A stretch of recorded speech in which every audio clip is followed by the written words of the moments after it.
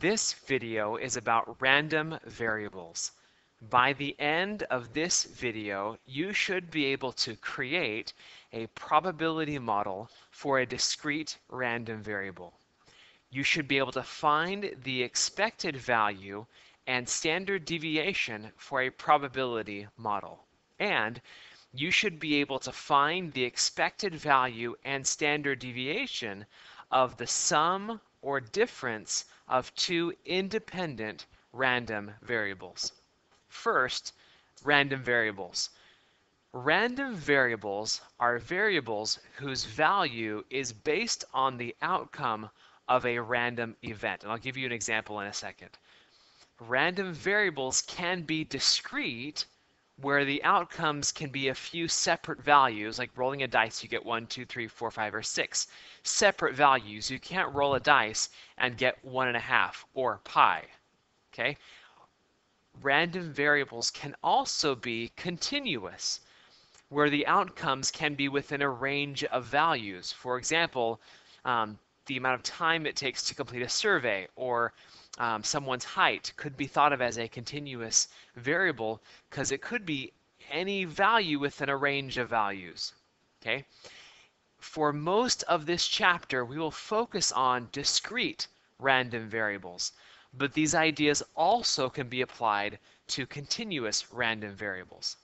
So first, a probability model. A probability model is a collection of all possible values or outcomes and the probabilities that they occur. So here is a probability model for rolling a dice. This is a very simple example, but I think it illustrates the point. Okay, the possible outcomes, 1, 2, 3, 4, 5, or 6, and the probability of each outcome. So here's another example. An insurance company offers a death and disability policy that pays $10,000 when you die, or $5,000 if you are permanently disabled. It charges a premium of only $50 per year for this benefit. Is the company likely to make a profit selling this plan? Okay. At first thought, you may think only $50, a year, and if something, if I die or get disabled, a lot of money comes back to me. But let's see if this company would make a profit with this policy. Okay. Based on past data, the company estimates the probability that an individual dies is 1 in 1,000. Okay, that's not a true number. They just made that up for the textbook. But let's just assume it's 1 in 1,000. And the probability that a person becomes permanently disabled is 2 in 1,000.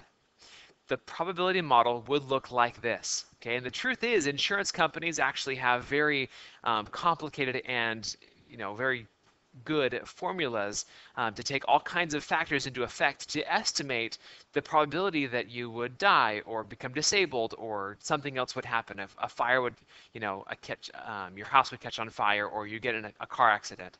They have all kinds of models that kind of estimate the probability that different events occur. That's how they run their business for insurance companies. Okay, let's just take this simple example and look at this a little more in depth. Okay, let's look at the expected value, which is a huge concept, a very important concept in this class.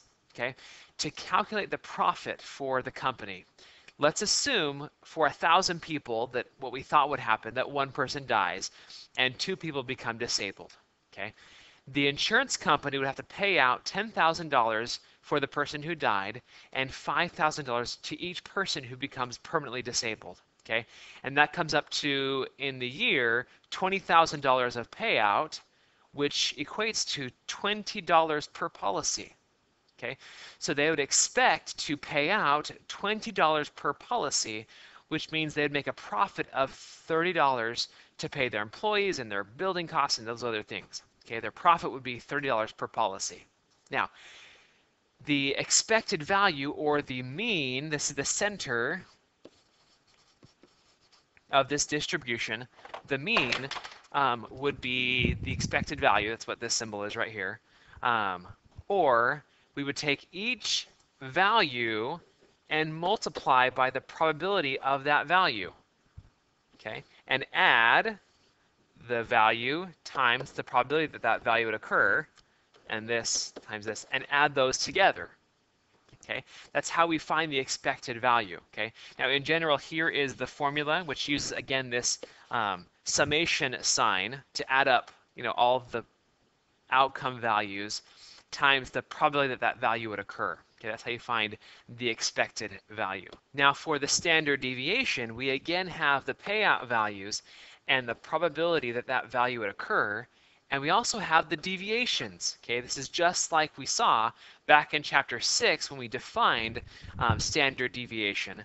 We look at the deviations from the means, and those are these values right here. Okay, and just as we saw in chapter 6, we will look at the squared deviations. So that makes everything positive. Okay, now instead of adding these up and dividing by n minus 1, we're going to multiply each of these squared deviations by the probability that that outcome value occurs. Okay, and we add all those up and we get the variance for this probability model. Okay, also the standard deviation is the square root of the variance, and so that gives us the standard deviation for this probability model. Okay, and down here in general, the variance, which is the standard deviation squared, is equal to the sum of the deviation squared times the probability that that value would occur. Okay, the next topic is about adding and subtracting random variables. In chapter 6, we discussed that when we shift the data, meaning we add or subtract a constant to each value, that would shift our measures of position, but the measures of spread would not change. Also, if we rescale the data, meaning we multiply or divide by a constant, that would rescale the measures of position and the measures of spread.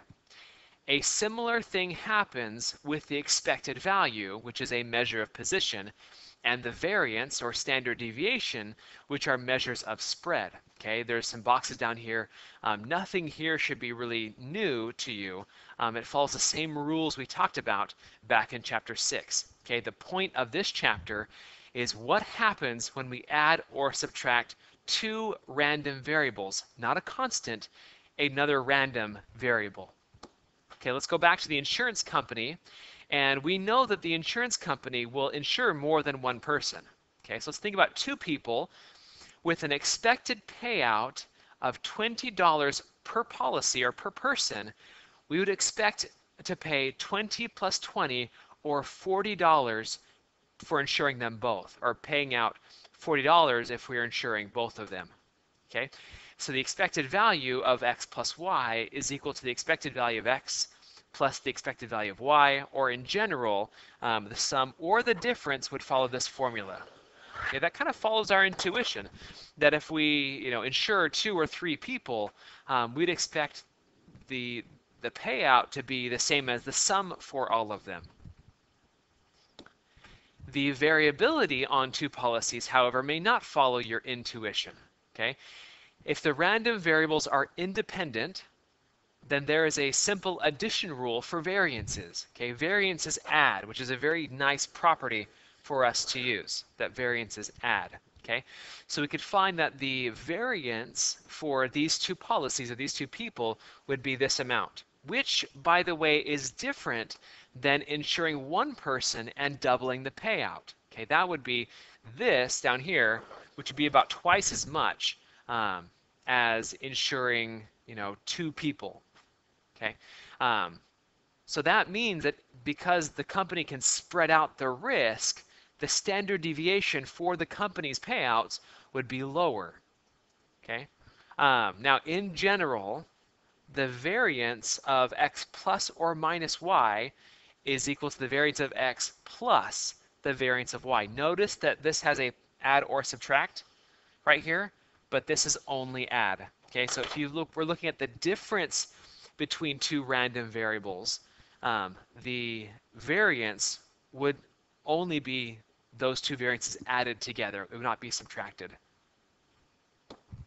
Okay, now because the standard deviation of x is equal to the square root of the variance of x, we can use that property to derive what I call the Pythagorean theorem of statistics.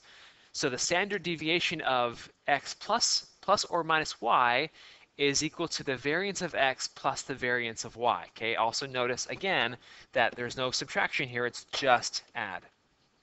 Okay, and the standard deviation of x plus or minus y is the square root of the standard deviation of x squared plus the standard deviation of y squared, which looks kind of like the Pythagorean theorem. So I call it the Pythagorean theorem of statistics. Okay, whenever you're working with two or more random variables and you're looking for the standard deviation of those variables, you have to use the Pythagorean theorem of statistics.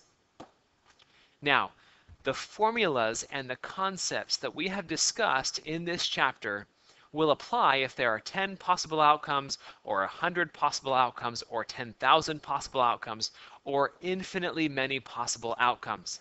Okay, which means that these concepts and these formulas also can be used for continuous random variables. Okay, when two independent continuous random variables have normal models, so does their sum or difference. That a lot of these concepts that we've discussed in this video are still true for continuous random variables. So this video was about random variables, about probability models, and the expected value and standard deviations for probability models. Thank you so much for watching.